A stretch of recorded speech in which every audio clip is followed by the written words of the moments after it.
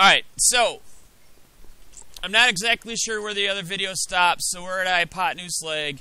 Remember, hypotenuse leg is for right triangles only. So hypotenuse leg says that in a right triangle, if the hypotenuse, I bet you guys can say that you can figure this one out because it's just like the other ones. If the hypotenuse and leg are congruent to the hypotenuse and corresponding leg. And I'll underline corresponding because they have to be the corresponding leg. You can't just have one leg congruent to the other leg, to another leg. They have to be the same leg. So you have to make sure. So if the hypotenuse and leg in one are congruent to the hypotenuse, well, the hypotenuse is always corresponding to the hypotenuse because it's the largest side in the right triangle. And the corresponding leg in a second right triangle, then the triangles are congruent.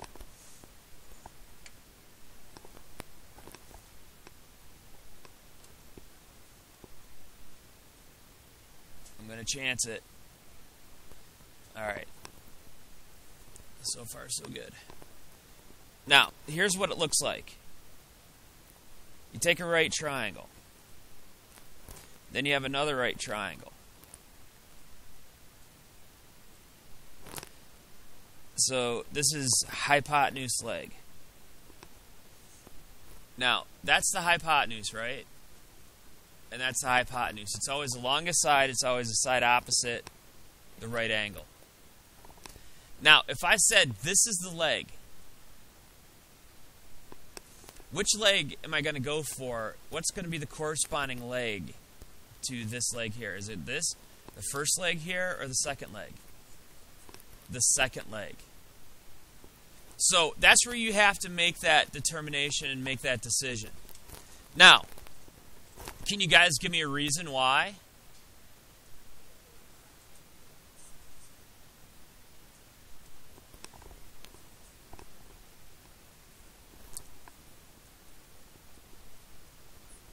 Well, not necessarily. Well, we know that they're going to be congruent triangles.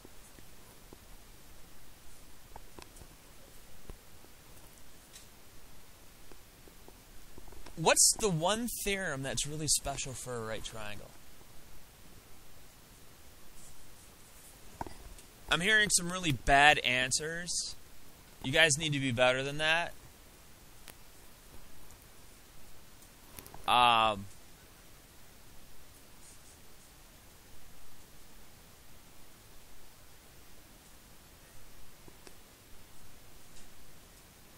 The Pythagorean theorem.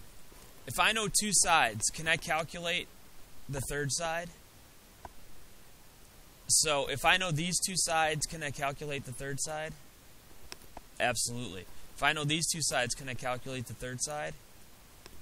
If these two sides are equal, and these two sides are equal, and their values are the same, I'm doing the same problem twice because I'm going to get the same answer. So that's going to force this. So hypotenuse leg is really side, side, side. It's side, side, side for right angles. But it relieves us of the necessity of actually calculating the third side, which we could easily do.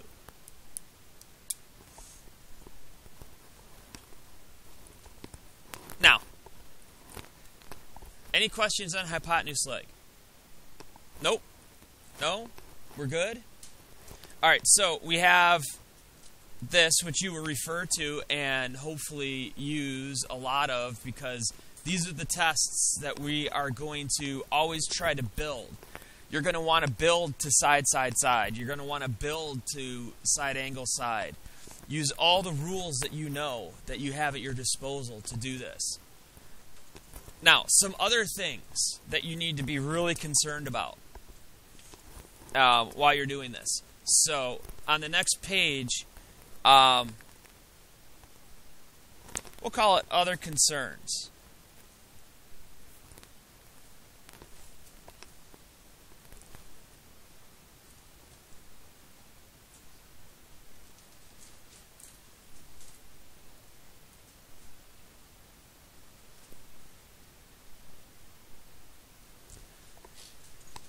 The first concern would be that shared sides are congruent. And here's what I mean. You got a triangle here and a triangle here.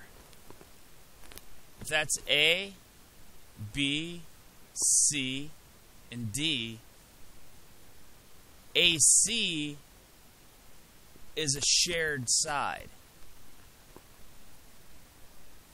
Why would I call it a shared side?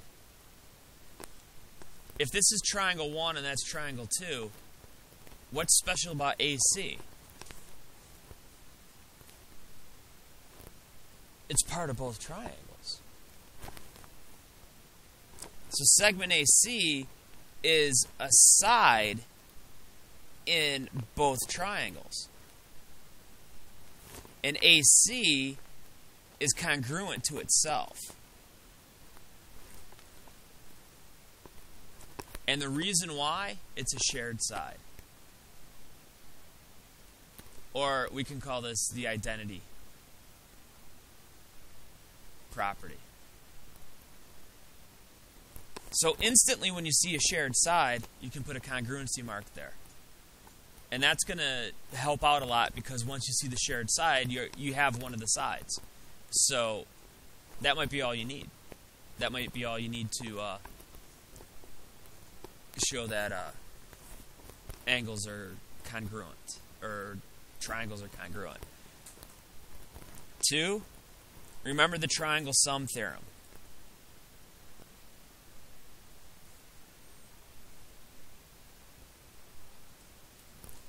Measure of angle 1 plus the measure of angle 2 plus the measure of angle 3 is equal to 180 degrees.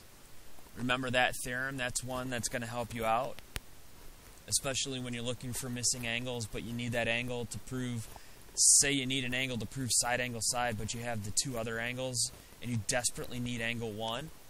Well, you can actually do some algebra in order to solve that. 3, the exterior angle theorem.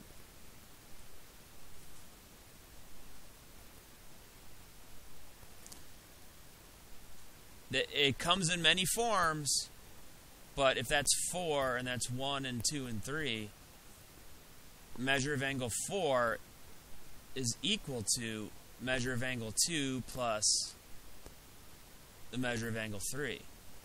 The exterior angle is equal to the 2 remote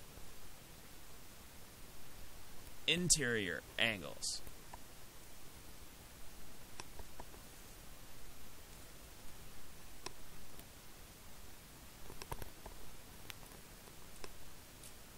That's about as good as I can zoom in. But you got to know those. Those are theorems that we've already talked about. You guys did pretty good on the quiz on that. Naming, we're going to probably have to quiz again on that. Naming triangles, yeah, you guys did poor on that. But the math, you guys did okay on.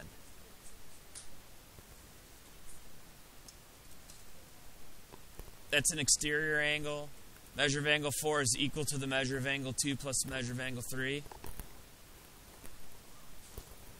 Calm down.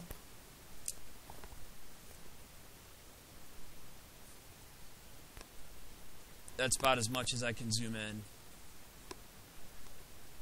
Alright. Fourth thing.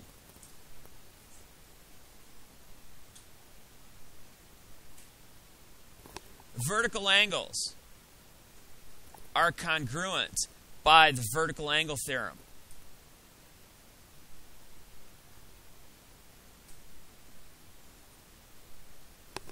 So a lot of times I call this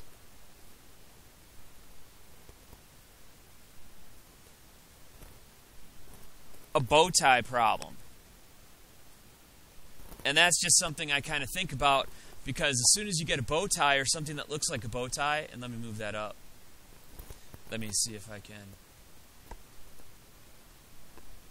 make that a little bit nicer. As soon as you see that you have a bow tie, angles 1 and 2 here, angle 1 is congruent to angle 2 instantaneously. So that's another thing that's going to help you out. And 5,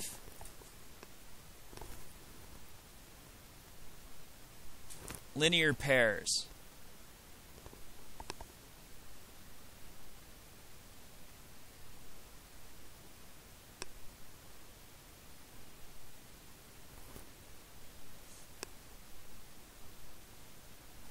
If you have 1 and 2 here, that's a linear pair.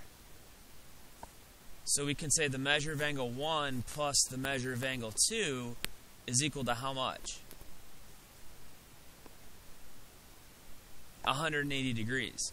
And this is the linear pair theorem.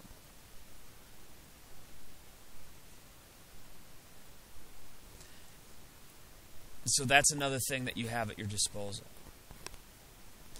Now the nice thing is, the work that you're going to get right off the bat is going to be non-numeric, where you're just looking to see if things fit into side, side, side, side, angle, angle, angle, angle, side, or hypotenuse leg. But once we get into the numbers, all this stuff is going to come into play. You don't need numbers to know that. These, you require angle values. This, you don't need numbers. But it's helpful when you know you have numbers. This one, you need numbers. You need values of those angles.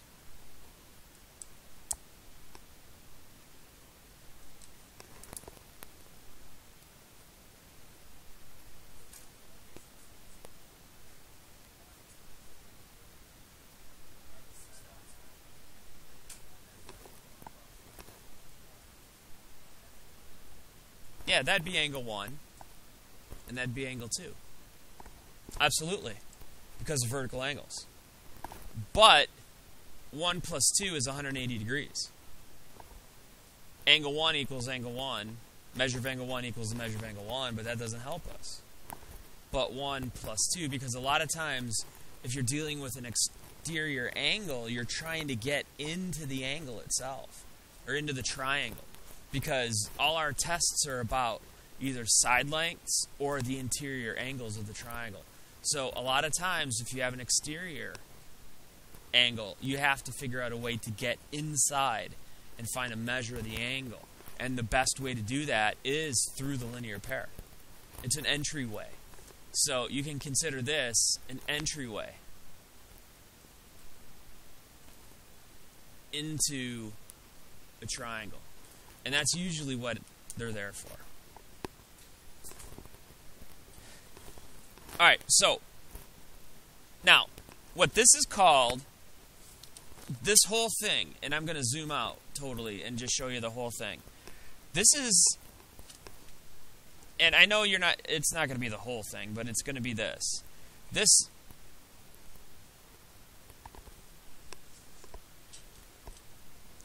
I'm going to try and take a picture and hopefully make... Yeah?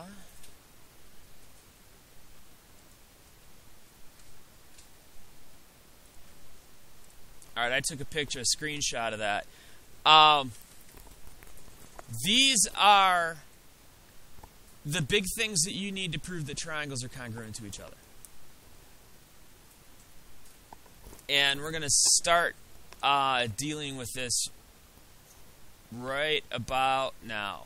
So I'm going to end the video, and I'm going to hand out the packets, and we're going to start going over some of the packets.